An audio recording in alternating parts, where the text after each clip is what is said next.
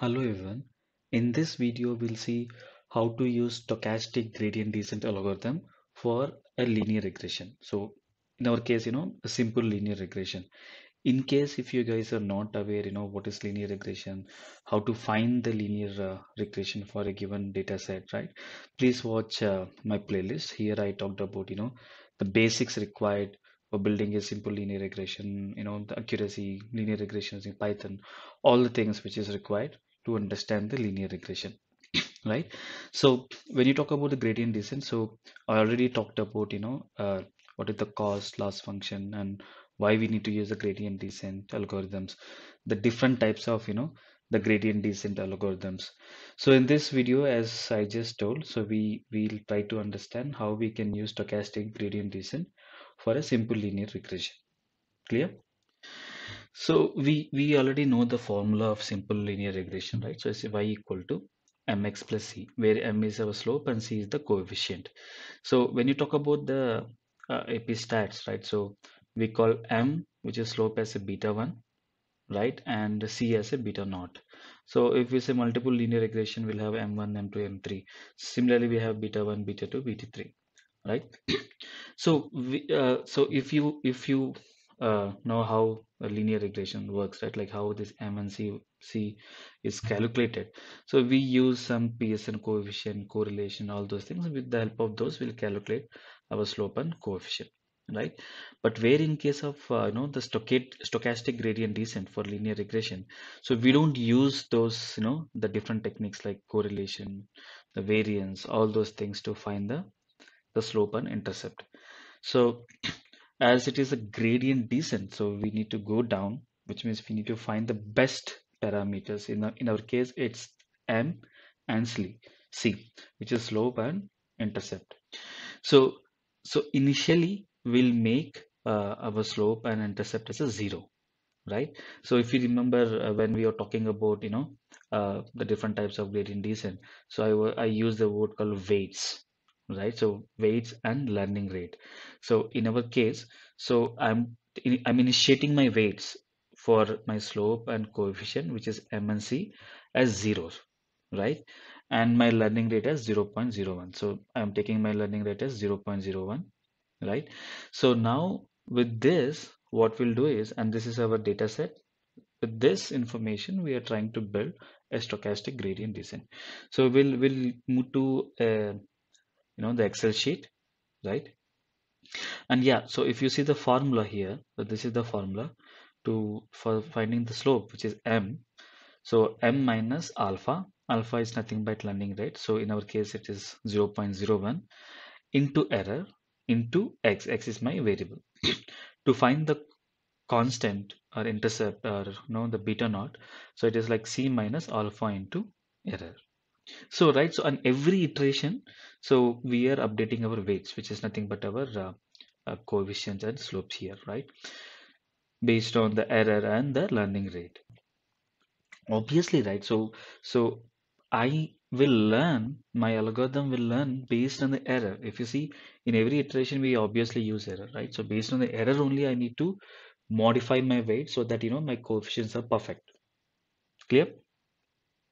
Now, as I said, my initially weights, right? So beta naught is nothing but the intercept, where beta 1 is nothing but our slope. So initially, as I said, we'll make our slope and constant as a 0, and we know our learning rate is 0.01, right? So with the help of this, now we are finding the y. We know x, now we need to find the y, right? To find the y, what we need the m and c, which is beta naught and beta 1 in this case. So we know the formula, right? So it is 0, which is this, plus beta 1 is this, into 1, right? So if you're not clear how this works, please make sure you watch my playlist on linear regression, right? Which is 0. Obviously, initially our weights are 0, right? So obviously we'll get 0. So now we know how to find the error. Error is nothing but your predicted value minus your actual value, right? So in our case, our predicted value is 0, and our actual value is 1. So we need to find the distance between that, right? So our error is -1 here, right? So now what we need to do? So we got the error, right? So in the next iteration, based on this error, I need to update my weights. How we need to update our weights? So we already see this formula here, right? Now for the next iteration, to find the beta naught, which is our intercept, right? What is the formula? So our initial beta naught is 0, right? So 0 minus what is our alpha? 0.01, which is nothing but our learning rate. And what is our error? -1, right? And if you see, for my next iteration, my constant or beta naught is 0.01. Similarly, I need to find my beta 1, which is nothing but my slope, m, right? And we know the formula here, right? So initially my weight is 0 minus, sorry, 0 minus, and what is my beta 1 minus alpha, right? So alpha is 0.01, which is my learning rate, and my uh, error is -1, obviously. And what is my x? X is here 1, right? It's the same, obviously, because when you multiply with 1, you will get the same value, obviously, right? So yeah, now we got the new coefficients. With this coefficients, we'll try our second record. We know how stochastic gradient descent works. It works a row by row. Every row, we need to calculate the new coefficients, and with that coefficients, we'll be applying in the second row, right? Which we already discussed, right? So if you see here, in case of stochastic gradient descent, each data point is fed to ML model, and it will calculate the cost function, in our case error, and it will update the weights based on it, right? So now I feed this particular data into my ML model, I find the error and updated my weights. Now with the new weights, I'll be feeding the next row and I'll find the error, right? So in the next row, this is our weight, so 0.01. Now based on this, I'll find my predictions where x equal to 2, what would be my y, right? So beta naught is 0.01 plus beta naught 1, which is again 0.01 into x. My x is 2. So my value here is, my prediction is 0.03. We know, again, we need to find the error. So in our case is this, my predicted value minus my actual value. So my error is minus 2.97.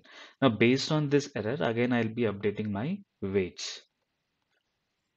We already did that, right? So what we need to do, our previous weight, which is 0.01, right, minus my alpha is my learning rate 0.01 into my error is minus 2.97, right?